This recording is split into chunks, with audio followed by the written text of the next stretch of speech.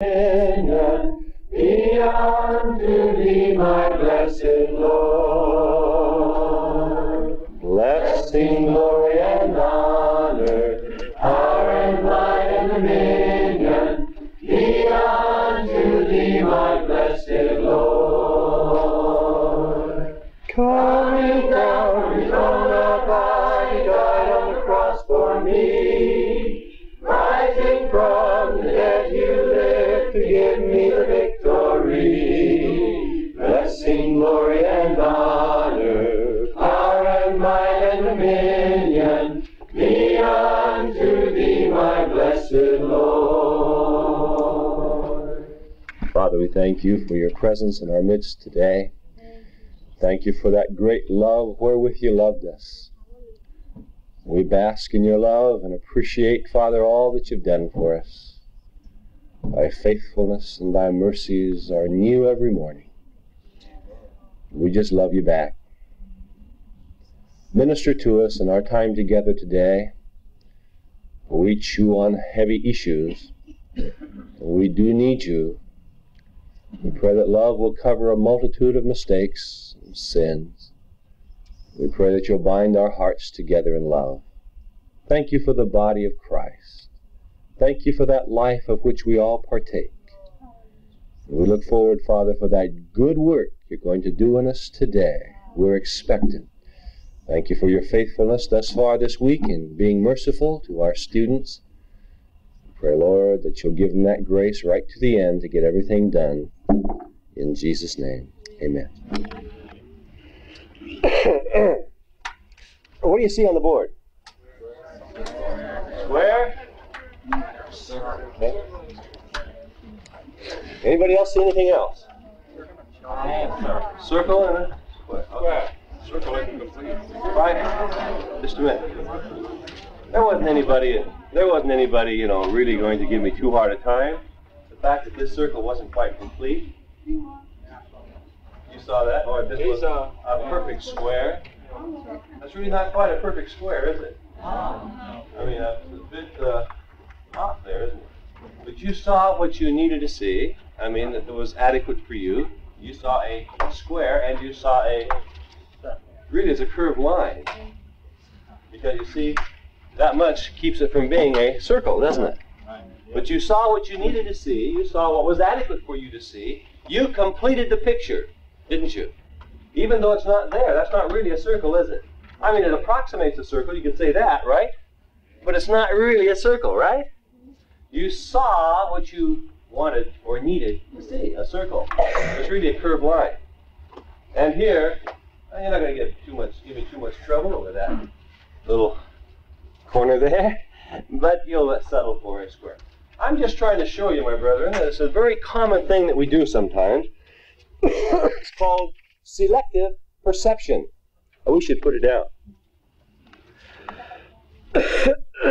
And this is a simple, common illustration. Every class that gets this idea introduced to them, most of them see a circle and most of them see a true square. To be a square, all sides have to be equal, right? To be a circle, of course, there has to be the closure. Selective perception. The definition of the functional definition of perception, selective perception, is that we see and hear what we need or want to see and hear. Please put it down. It's very important. I'm going to give you a very practical illustration. We see and hear what we need or want to see and hear. The fact of the matter is, I did have a young man up front say that was not a complete circle. Okay? He did not have a need in his mind or life to say that was a complete circle. I mean, that was a circle. He saw a curved line. Okay? Have you seen this before? Did anybody test this out? It's just the way it was. Of course, he was more accurate. But it was not that big a deal to any of you. You just thought I was up there whipping out a circle and just forgot to close it, right? Right. So you said circle. And that was just an imperfect square. Okay. Selective perception. We will complete a picture to meet our needs. Put it down. We will complete a picture to meet our own expectations, our own needs.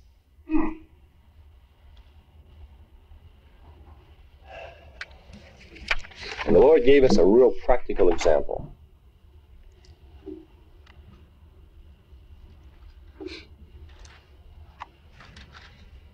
I had an experience today where an important staff member reported to another staff member that you better not go see Davis about that issue. Davis teaches there's nothing wrong with masturbation.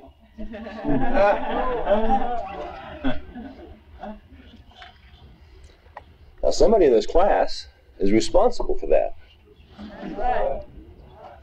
And by the Lord's grace, every single one of my lectures have been recorded, so I'm protected. What I have said, and my position hasn't changed since the first time I've said it, and just to reconstruct, I'm going to read, and this is the kind of thing that can destroy a man's ministry, I just want you to know. Some of you who treated this lightly and just casually said to somebody else, Davis teaches that masturbation is all right, don't realize the significance. But right at the top to Mrs. Frida Lindsay and a whole bunch of others, they have to get this. But among the things that I've said is masturbation never has, never will be right because one's mind is not separated from one's actions. When one desires after, while stimulating the genitalia, Jesus teaches it's sin of the heart. Proverbs, why don't you write these down? Proverbs 6:25. This is for an adult. This is not for kids. Proverbs 6:25, Matthew 5:28, and 15:18, and Psalm 119:37. All right.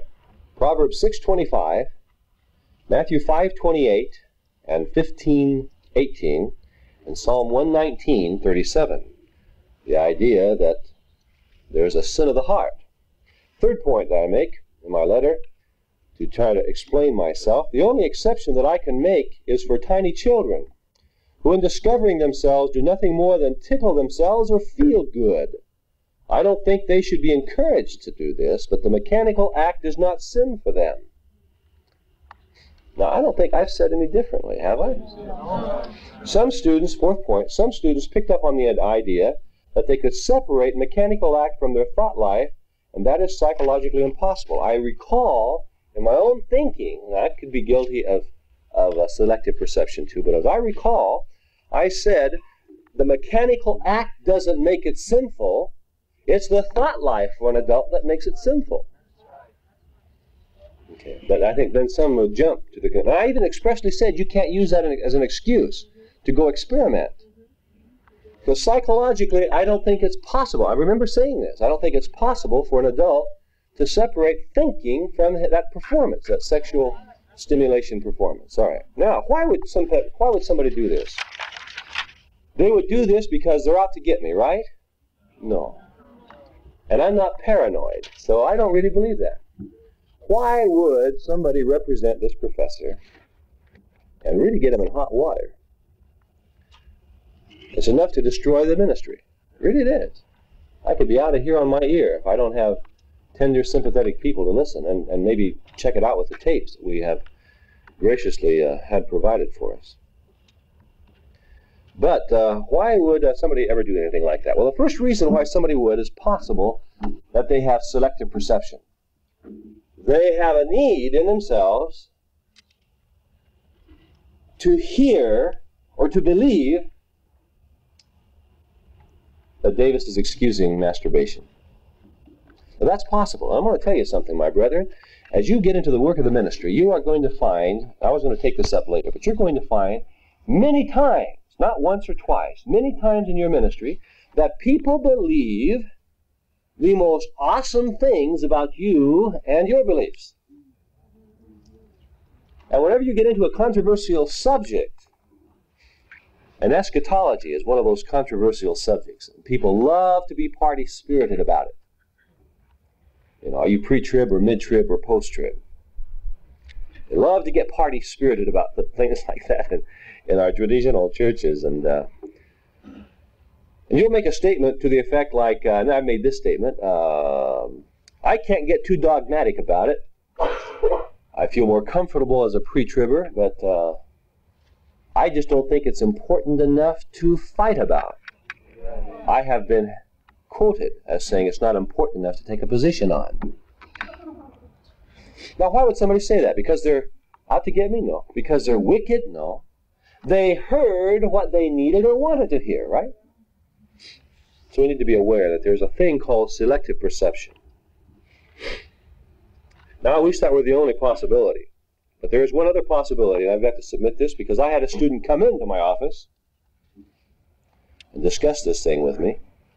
And it was my perception, and I'm aware of selective perception. I had no need to think this. It was my perception that he was looking for an excuse. For someone else, that he was counseling, or for himself, I don't know. Brother.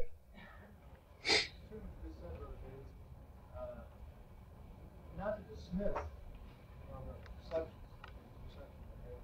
there's still, this will probably be covered by the second point that I want to make, okay? I think people can honestly make a mistake.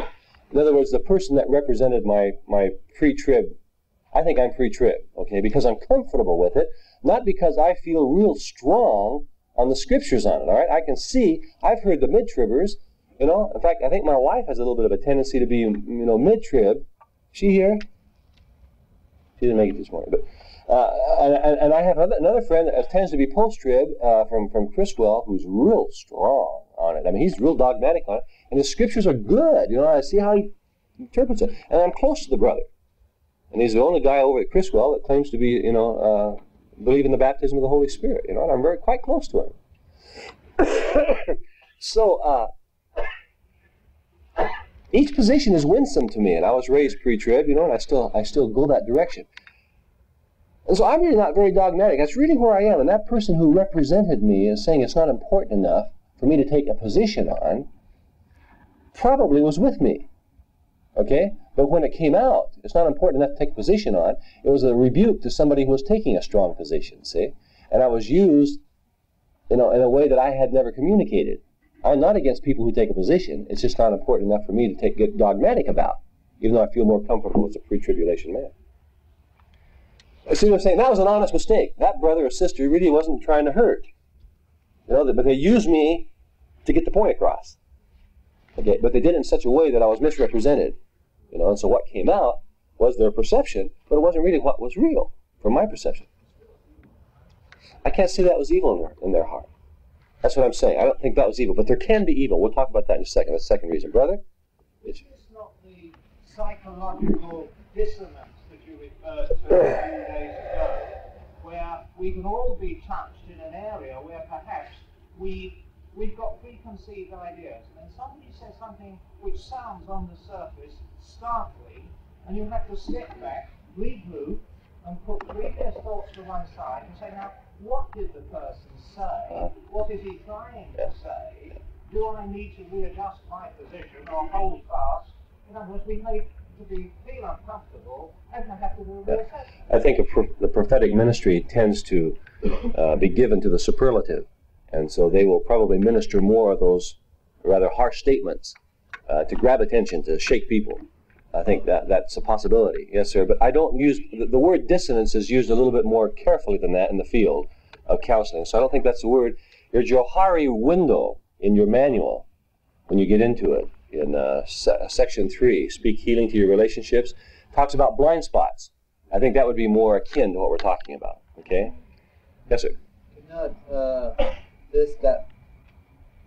This got back to certain people by rumor, way rumor circulated? No, a number of students have carried it to faculty members, okay? A number of them. It hasn't happened just once. It's happened a number of times. So there are multiple people who have done this in this class. And I think, honestly, there is some selective perception with no evil intended, okay? I mean, I know you can say, well, any problem is the result of the fall, and I would accept that, all right? So you can say original sin is a problem. That makes you feel better. A good Calvinist would have to at least say that. Yeah, and I can appreciate that. But I don't think there was any intent. Yes, sir. From what we hear concerning learning, a good portion of what we hear we don't remember and retain. we misquote? Isn't it possible that people just are just listeners, note takers, and they hear something? And I mean, I heard exactly what you said. You know, exactly as you just restated it. But some people may not have heard it or remembered it, or got it jumbled up, and they just plain are not good at retailing. Yeah, that's a possibility. I'm saying that there's, and that's again part of perception, and I would say it still is selective. You know, it's still part of the problem of selective perception. Let me just show you this selective perception is so significant. Every one of you can identify with selective perception. Not a one of you selects to hear somebody who disagrees with you naturally. Are you hearing me? You can say, well, selective perception is working in everybody else, but not me.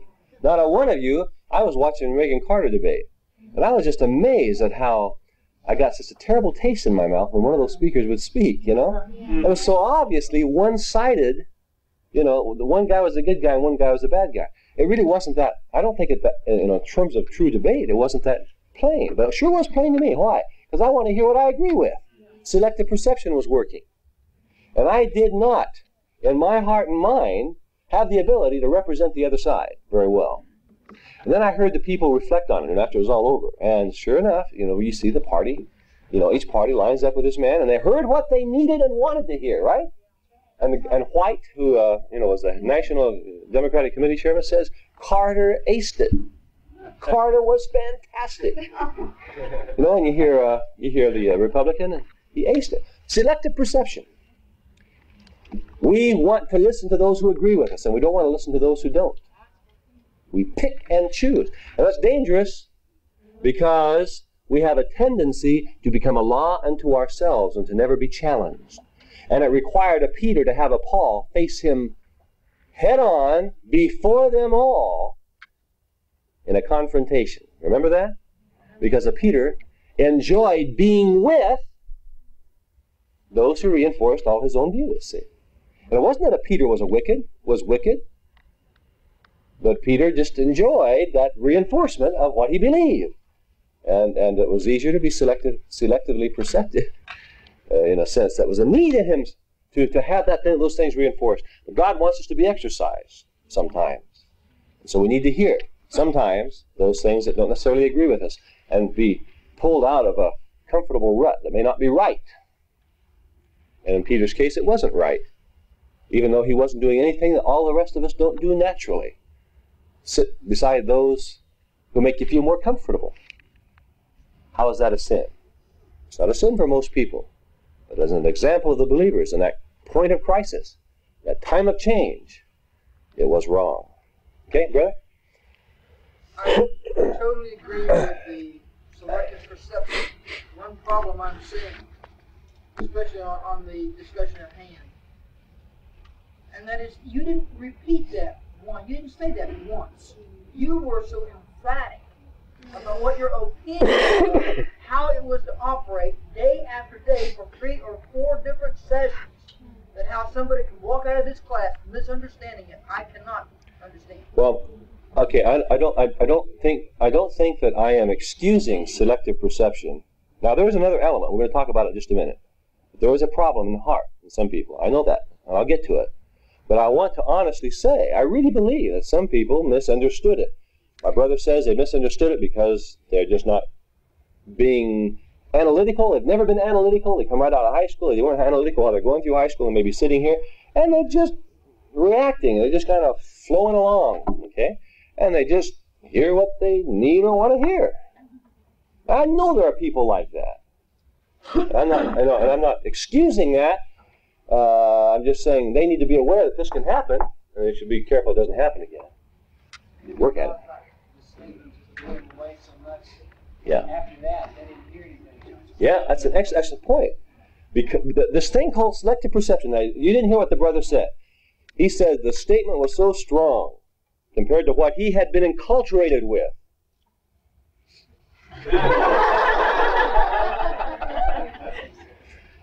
That it blew him away. You see, when he heard something that disagreed with what he'd always been taught. We had someone come up and say to my wife says, we have always had it taught. And that lady proceeded to give my wife was just dramatically moved.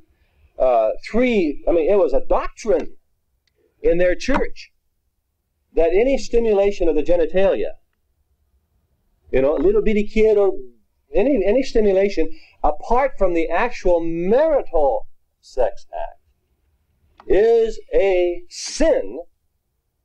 Ipso facto, ain't no way to see it another way. Well, they had it really worked out. And so that sister was really exercised because I came against that concept, the way they've been taught, see. And I'm not against saying that it's a sin, but I'm for saying what the Bible says makes it a sin. With due respect to Bill Gothard, whom I love, and I feel I'm Gothardian, but I still feel that Gothard would agree that you've got to go by what the Bible says. Had another brother come to me and he suggested the spilling of semen, and the Levitical code, made one unclean. That is no more a sin, as it's described, than a woman having her menstrual period and having the bloody show is sinful. There had to be a ceremonial cleansing with the spilling of semen, and there had to be a ceremonial cleansing because of the menstrual cycle, because of just the way the law was set up. There are reasons for that we don't need to get into, but it doesn't suggest that there's no teaching that masturbation in and of itself is the sin. But there's so many other principles that come together that I can say that I believe masturbation for an adult is sinful, but not because of the act, because of the heart, because of the thought. Does that make sense? And I want you to show me a better way, if there's another way, because it would make me get along better with some other folks. But I think we have to see it as God sees it. And I think he represents it in the Word. And somebody else brought me up the sin of Onan in 38 Genesis. The sin of Onan, if you look at it, was the sin. He spilled his semen, it says, so that he could not have children by the woman he had to take to be his wife, by the emerging law, and that was not God's will. And but the Scripture does not teach masturbation in that point. He was just not conforming to the will of the Lord. And I really think you have to work at it to say that the Bible teaches that in and of itself, masturbation is sinful. Masturbation is sinful because you cannot separate thought life from action in the adult. Brother? The Bible in the New Testament said that nature itself teaches us what's right and what's wrong. Okay. And him that knows the right thing to do and he doesn't do it, it's sin. That's right. On the other hand, if he knows what he's not supposed to do and he does it, it's going to be sin. That's right, but I'm saying that there's no standard that comes right out and says it. However, if you have a conviction in your heart that it's wrong, and you go against that conviction in your heart, then I think you could be sinning against the Lord. Yes, sir. Good point. Ma'am.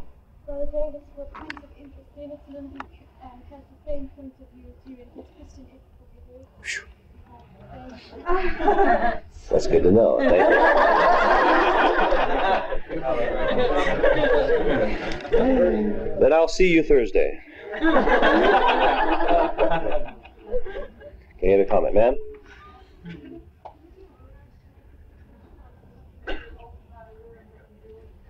The question was, are you aware of selective perception? No, ma'am, most of the time you're not. You don't get a little, ringing in your ears when you start being selectively perceptive.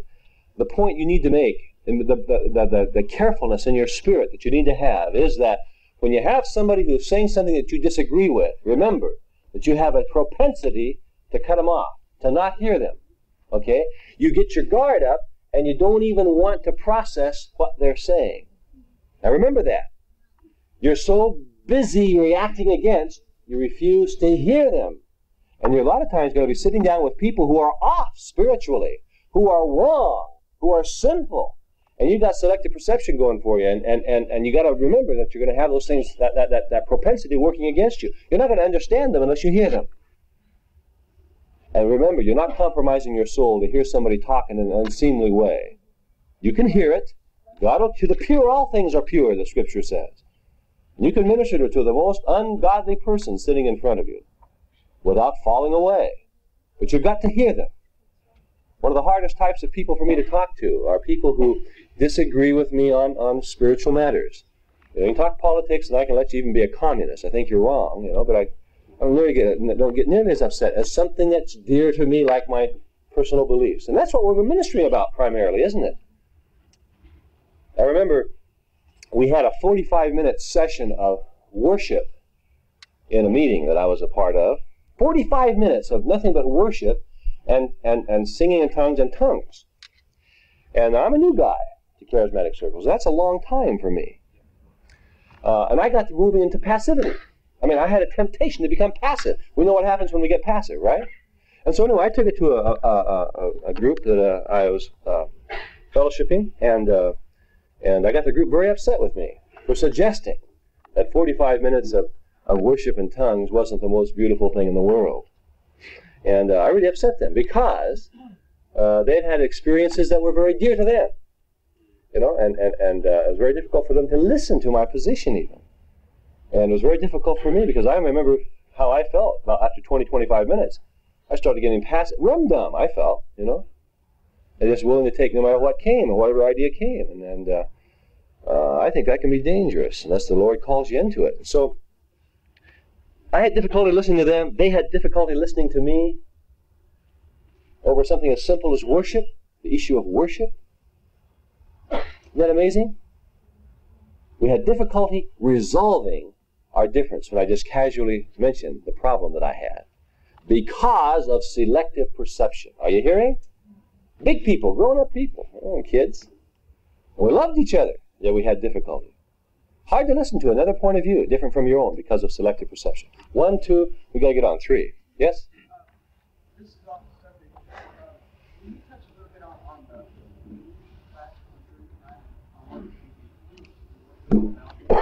Yeah.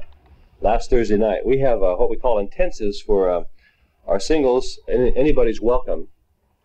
But we are in a little box called the singles department, so we stay in our box, but you can come. We discussed last week determining a call to ministry.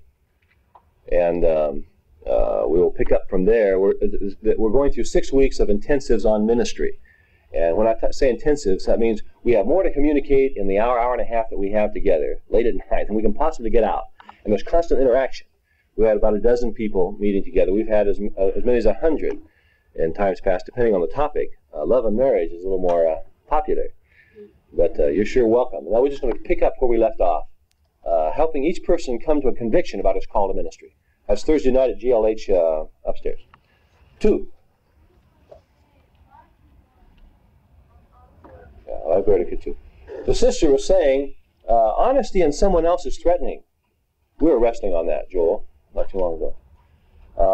You get into a situation where somebody starts opening up, and if they open up, the name of the ball game is, turnabout's fair play. If they start opening up, you get the feeling you're going to have to open up, and you don't want to open up. And so that's what makes it threatening, see. You get into a social encounter, okay, and somebody starts opening up, and it makes you very uncomfortable because the implication is that you're going to have to open up or deal with what they're opening up about. You don't want to deal with it. You don't want to get that close because you don't want to have anybody get that familiar with you. It's a good point. But sister, I got to say, this is the class where we've got to deal with some of these issues. If we don't hit it here, we just won't hit it, and everybody will just kind of fly by the seat of their pants. And when we can fly by instruments instead of the seat of our pants, it's an advantage. When we've got the guide, the word, not this one, but the word of God, we've got the word, and it gives us some direction. I think we ought to take advantage of it. We can be misunderstood. Yeah. This is why we have to get into that section in section 3 about trustability. We've got to build trust. Okay? If somebody doesn't trust us, it's difficult to have a meaningful relationship. All right, number 3, we've got to go on to the second point. All right, thank you. The second point is found in Romans 13:14. We'll give you a chance for more discussion after this. Romans 13:14. Really, my lecture today was continuing what we left off with in alcohol and drug abuse, and we will still get to it, I hope. It'll just be a lecture behind. But it's Romans 13:14. Somebody read it to me, please. Who's got her? Okay? Yeah, real loud if you could, please, ma'am. This is Romans 13:14. Okay. But clothe yourself with the Lord Jesus Christ, the Messiah, and make no provision for indulging the flesh. But put a stop to thinking about evil cravings of the physical nature to gratify the bad. Did anybody hear that? Phrase, put on the Lord Jesus Christ and don't make provision for the flesh. That's what it says in the King James. And that one it says, don't provide opportunity to indulge your flesh. Making provision for the flesh. Provision for the flesh. And here's what you're going to find happening often. One of the most common experiences to man, particularly Christian men and women, is the tendency to make provision for the flesh. I'm going to make one of those startling statements that you were talking about. I believe it's possible for you to justify just about any action you want to justify if you'll sit and think on it long enough, trying to justify it. Right. Okay? And you can do it with a Bible in hand. Let me say it again.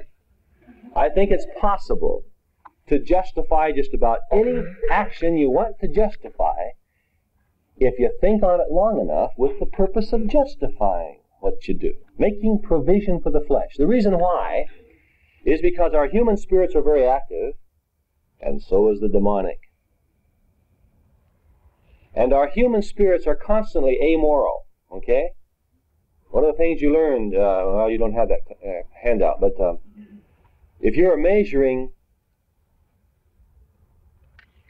what you're receiving in your spirit by James 3:17, once in a while you're going to hear from a different spirit than the Spirit of the Lord. And it can be your human spirit or it can be a demonic spirit.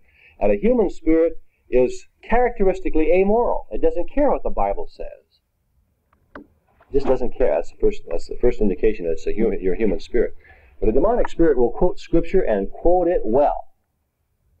A demonic spirit will quote Scripture and quote it well.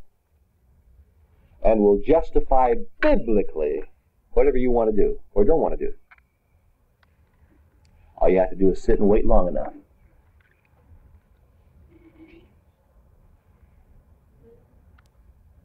That's provision for the flesh. And I do believe that there could be someone who is trying to vindicate his sexual activity, his physical stimulation, with a statement that I made. I think that's entirely possible. And the brother or sister could be making provision for the flesh. And it wouldn't be uncommon. That would not be an exceptional thing to happen at all. I wish we'd just think about that. You're often going to be having people coming into your office or sitting down with you across from the coffee table, and you'll be surprised at how hard-headed they are. And the Lord has clearly, and you're gentle. You're not trying to say, "Thus saith the Lord" for this person. You're not trying to do that. You're just gently ministering. And they're all upset, stressed, agitated, defensive, and fighting you. And you're not in the mood to fight at all. You're not pugnacious, but they are ready to beat you up verbally. And they have a well-thought-out defense for what they're doing. That's the human spirit and a demonic spirit, helping them make provision for the flesh, to excuse their own fleshly desires. It can happen. Happens often. And I'm tempted to do it every day. I don't feel real great, so I was thinking, and people encourage me, and that's one of the excuses. Got lots of reasons why I don't want to do everything that needs to be done every day. You know, especially this last week when I've been fighting all these symptoms, and I have people just telling me, "Oh, you poor little thing." I mean, in essence, you know, why don't you take it easy, take it easy, take it easy, instead of, I got the strength to go ahead and put in a good day. You know, even though I'm a little sweaty, I can put in a good day, and God expects me to do it. God doesn't expect me to sit at home watching TV, popping chocolates. And but I could have provision for the flesh. I could make provision for the flesh very easily. Every day I had now that just happens to be the issue today. I was actually tempted not to come to class today. I didn't want to wrestle with this issue, and I didn't want to, have any confrontation, and I didn't want to have to talk. And I could have a lot of provision for the flesh. I could have justified it. And if I weren't here, I probably could have gotten by with it. And you can get by with a lot too. You can. But it's provision for the flesh, and we have to be Spirit-led to avoid it. Okay, I gotta let you go, but I want to take any more questions real quick. Brother? Well, what can we do to avoid deception and avoid misquoting you? And what is our responsibility if we hear other people stepping out? Stepping off the... If anybody is quoting me, and of course we've got staff doing it now,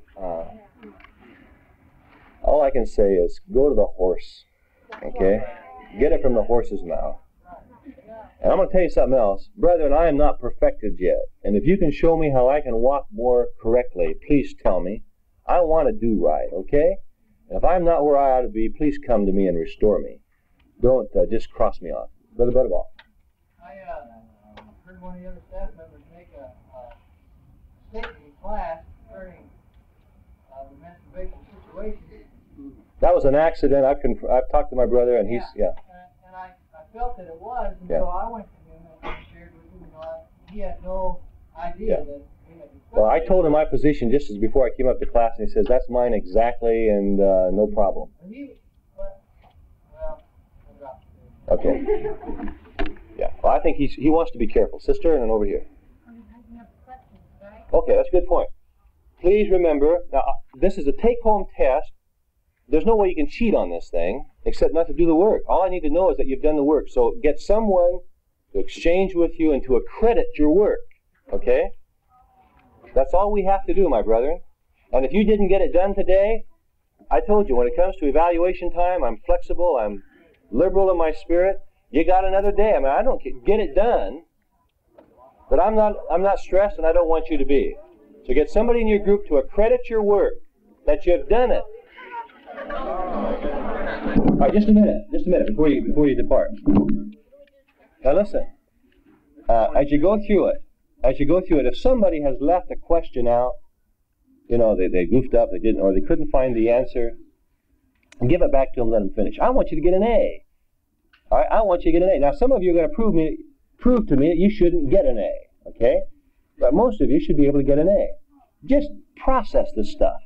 I have high expectations, but if you process it, you're going to learn something. And you're going to get your A if you just flow with me, okay? Before we're done. Now the next test is tougher for you to have to process that next data. And I wouldn't recommend that you start it until we get closer to getting there. I heard that a few people have started that test, and you're not ready for that. That'd be like me trying to pass my medical exam before I'd taken pre-med, much less med school. We're going to cover a lot of data before we get there, okay? Practical data. A lot of those questions are relational questions, and I got 2 more lectures before we get to relationships. I want to finish this one on alcoholism and drug abuse. We're going to get into handling life crises, like grief. How do we handle grief and this type of thing? Then we're just going to kick off relationships, and most of those questions are on relationships. We haven't even touched it yet. My brother. My understanding, right? We just find somebody in the class to trade off with. Yep. Find somebody in your, well, we've got groups going. We haven't had much time to work them. But get somebody in your group to accredit your work. Okay, and that's it. I just want to know that the work's done. I beg you. Just get the grade. The grade is an A if you finished it. Get the grade to your secretary, okay? And you get to keep your material. Listen, keep that material. That's helpful material. Okay, you've worked it through. You should have done it in such a way that you have really learned something. The other hand.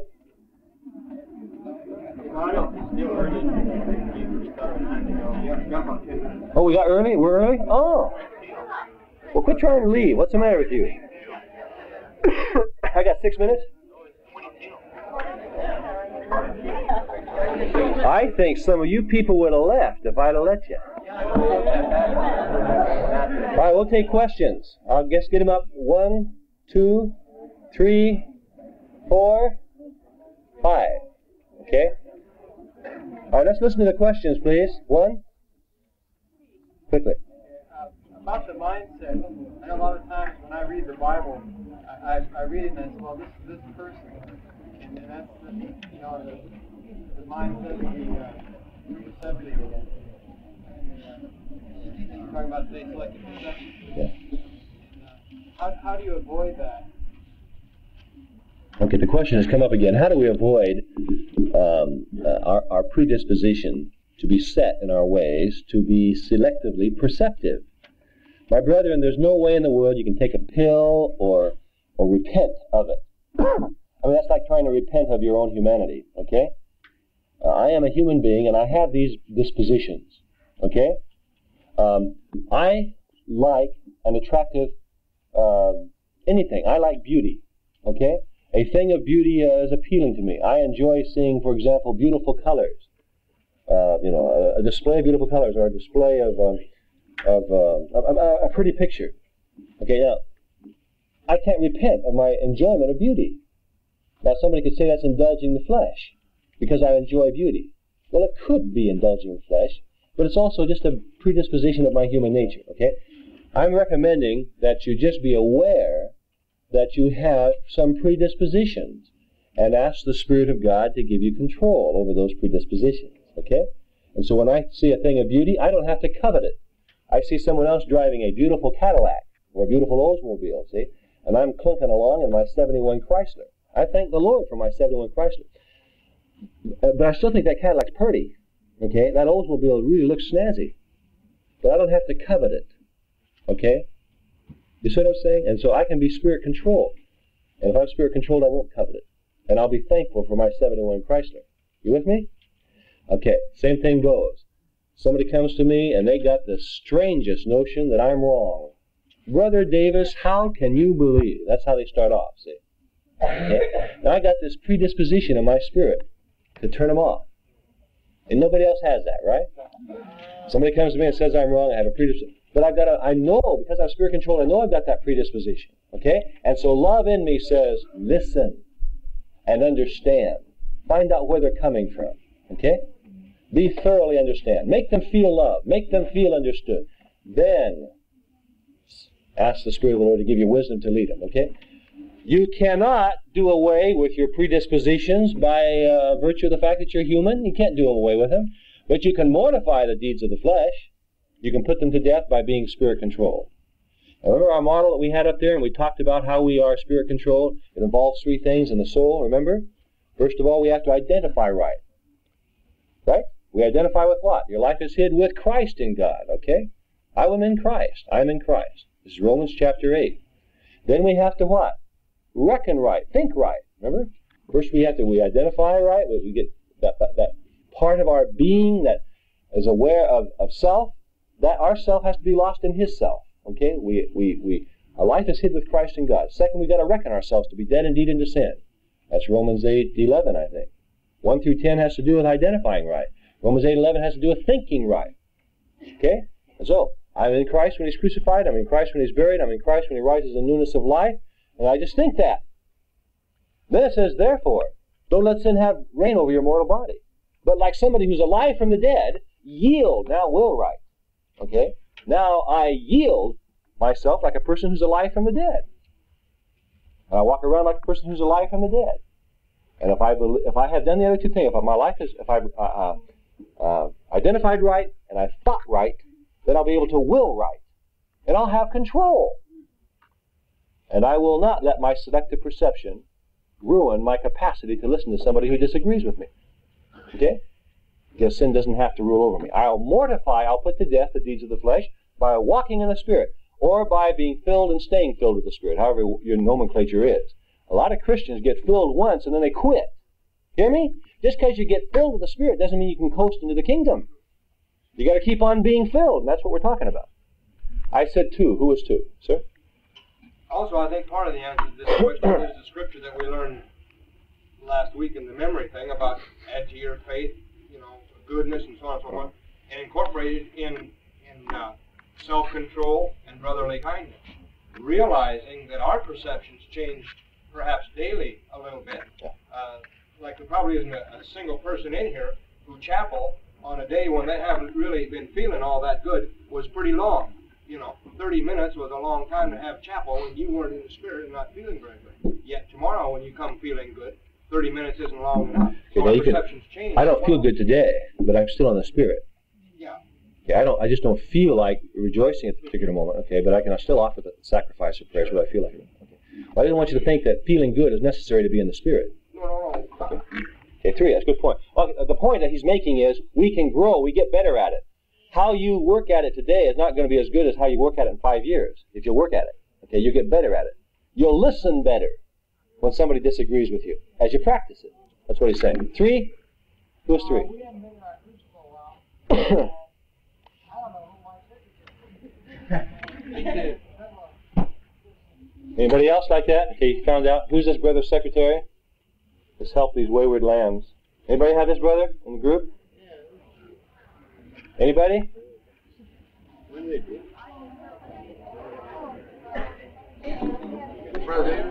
All right, secretaries stand. All secretaries stand. Okay, find one and attach yourself, all right?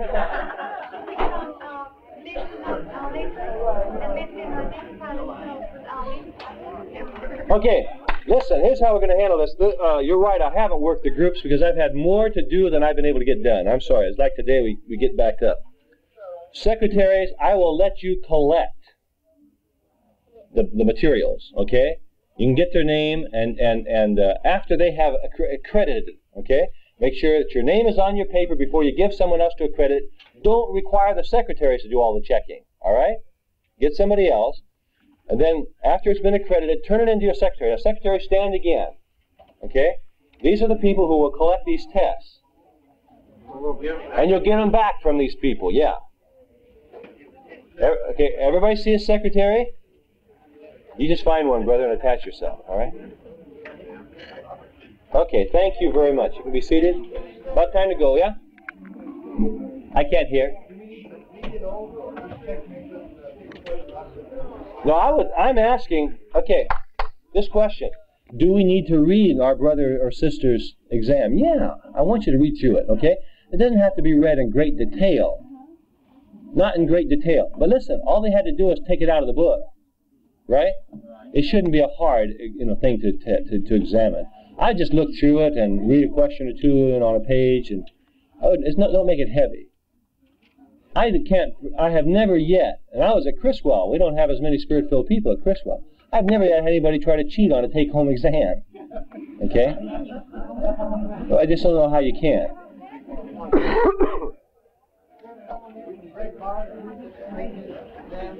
Why don't you do it for him? Okay? Just look through it.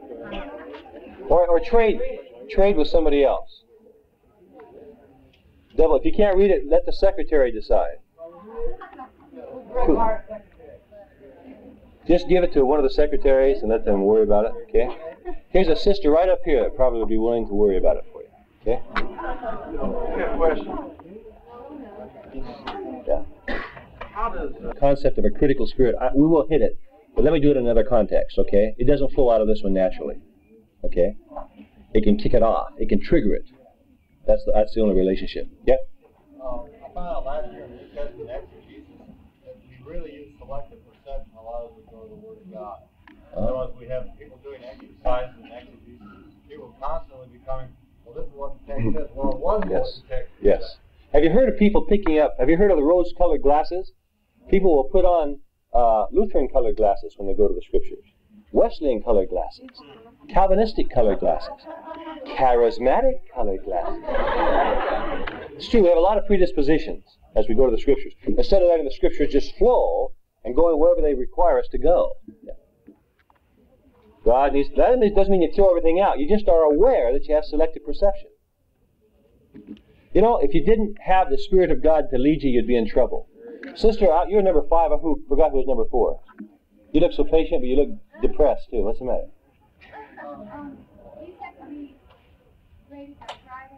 Okay, now, the grades are done. I don't care when they're turned in. I just want the secretary to have them, let's say 2 weeks from now. Okay? Secretaries, it's your job to get to your secretary to make sure they have your name and the fact that you did your midterm. I am not trying to make this oppressive for you. Okay, there are certain requirements of the school for a midterm. And I'm going along with that. The important thing to me is that it become a learning experience. Sister, quickly. Okay, there are 75 questions, right? You had to do 50. Any 50. Ma'am.